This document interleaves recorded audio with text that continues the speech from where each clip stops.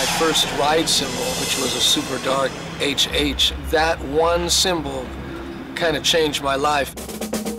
It really knocked my socks off because it gives me what I want. I control the sound. And I hear in my physical ear what I hear in my mind's ear. That's a strange combination to get out of an instrument.